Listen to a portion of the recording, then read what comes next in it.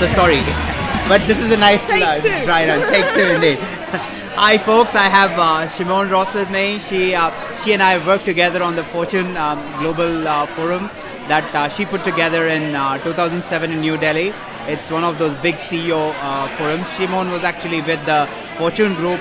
She's been there for 5 years, and she ran the events platform for them in terms of the content and the editorial side of the fence. So she's somebody who's extremely knowledgeable about what happens in the world, what kind of pieces need to come together, and what makes for good conversations.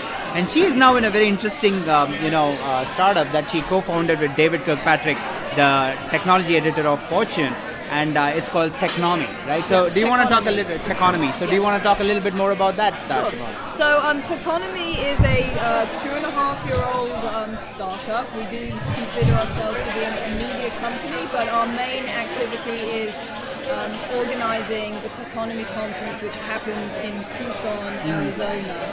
A small conference, about 250 people, and our focus is sort of the intersection of technology and the economy. And what we are about is technology for productivity and progress, economic and social, not just social.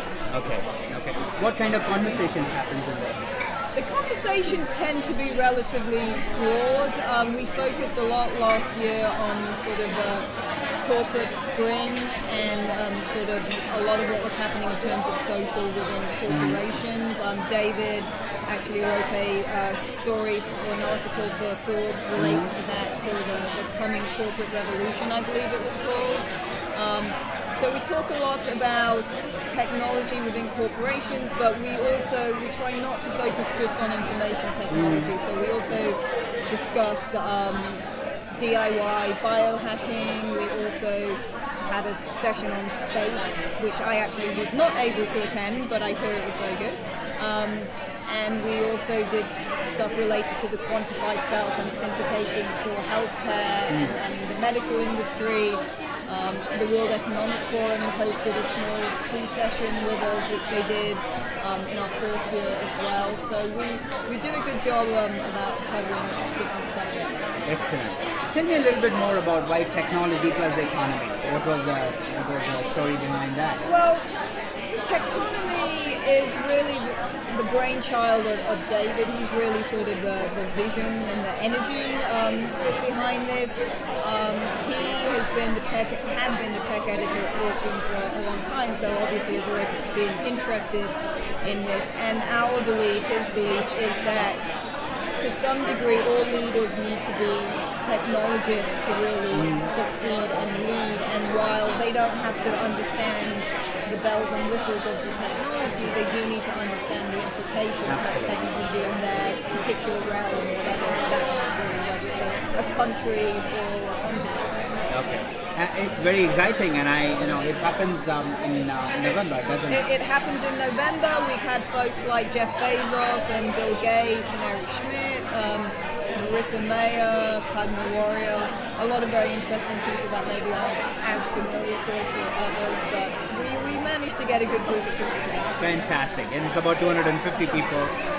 It's only invitation, so guys, just hope and pray that she wants you there. So wonderful. Tell me a little bit more about your own personal journey, Simone. So I actually started off at a not-for-profit called the Computer World Smithsonian Awards that really doesn't exist in the state it did, and that was a partnership between IDG, which is a big publisher, International Data Group, and the Smithsonian, and the charter was to really help the Smithsonian keep track of what was happening in the IT revolution. So what we did for them was work with the CEOs of the top tech companies on finding out how people were using their technology. We basically use them as a search engine. Right? The people who are producing the technology are the best place to let us know how it was being used, and that was back in the day we would get case studies in paper form, which was there are big boxes in the Smithsonian somewhere full of case studies and archival materials. I think Sega got nominated once, and they sent us an arcade game, which stayed in the office for a long time. But that was really, I've always been involved in activities that relate to how technology is being applied, whether it's in business, whether it's in science, media, arts, entertainment. And that's what you enjoy doing the most. I do. So I get to meet a lot of fantastic people. I get to learn a lot. I have a broad yet shallow depth of knowledge on a lot of different things. And you live in New York, a wonderful city, and we are there right now having dinner together. Yep. So excellent stuff. So congratulations and best of luck with the Techonomy. Thank you. Brilliant. Cheers.